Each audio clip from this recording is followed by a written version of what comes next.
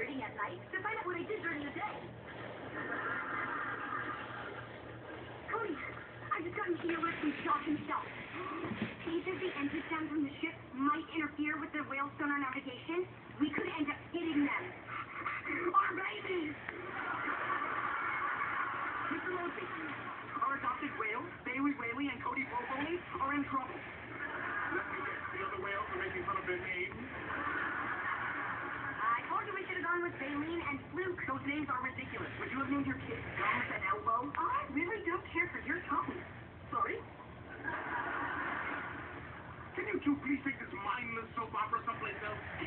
The thing is, the ship is heading right for a pod of blue whales. You have to get the captain to divert our course. I can't tell the captain how to run his ship, just like he doesn't tell me how to do my job. Okay, there was that one time he suggested we switch to an all-in-one shampoo conditioner. Really? I'm not crazy, right? Please, Mr. Mosby, the whales need our help. Look, I am sorry, but